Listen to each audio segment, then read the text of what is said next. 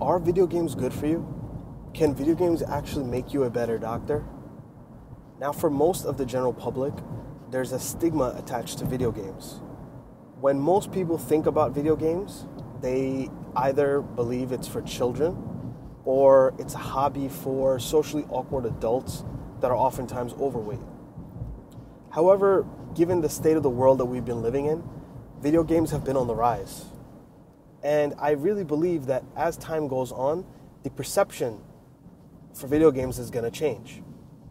However, oftentimes, as it's true with other things, the public is misinformed. And I feel like the public is misinformed about video games. There's a decent amount of scientific literature out there that talks about the benefits of video games. One of the benefits that's out there in the literature is that video games help with problem solving.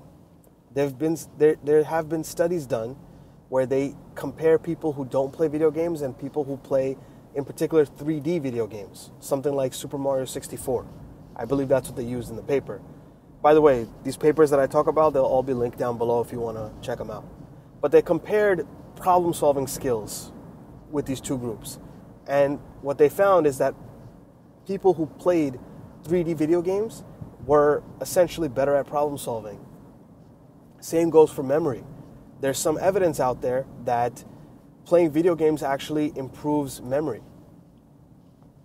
There's also other literature out there that says that playing video games actually helps physicians who spent time playing video games for X amount of hours, I forget exactly how many hours they researched per week, actually had less surgical complications than physicians who did not. And that might be surprising to you, but it's because there's a whole field of medicine and surgery, and the medical field in general is going towards a direction of minimally invasive techniques.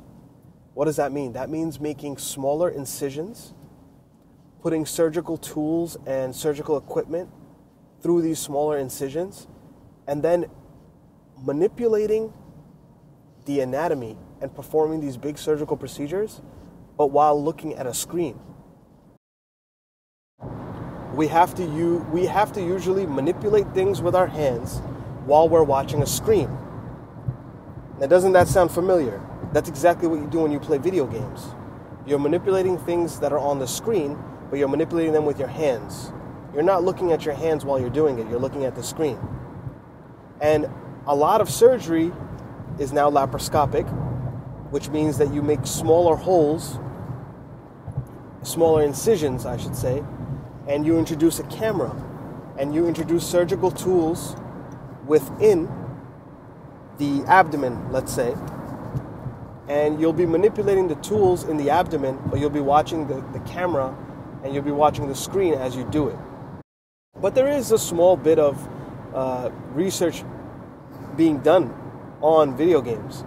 And now, ever since this state of the world that we've been in, video games have just been on the rise.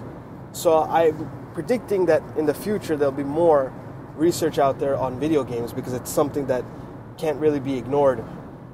It's starting to meld in and become part of society.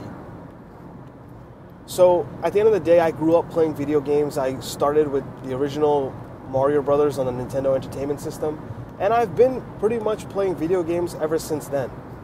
I don't have time to play them daily. Sometimes I play video games maybe 2 days a month. But I always sort of enjoyed the aspect of it being an interactive experience. Of course, like everyone else, I enjoy watching movies. I don't really watch any TV shows. I don't really watch TV that much, actually. I prefer to have something that's a little bit more interactive. And it just makes me feel like I'm accomplishing something or doing something instead of just watching someone else do it.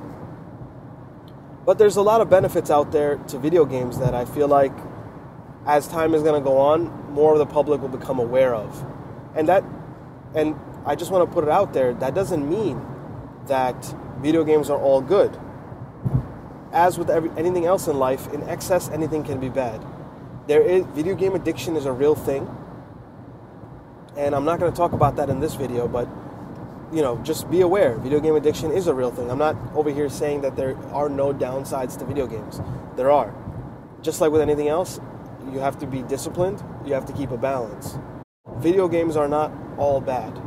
And there are some very proven, interesting literature out there that talks about the positive effects of video games. But regardless, it's a leisurely activity. It's a hobby for a lot of people. And I don't think it should be frowned upon and looked negatively upon like the way most of the public sort of does. Let me know your thoughts. Do you guys play any video games? Let me know what you guys are playing. Are you excited for the new consoles like the Xbox Series X and the PlayStation 5? Let me know down below, and until next time.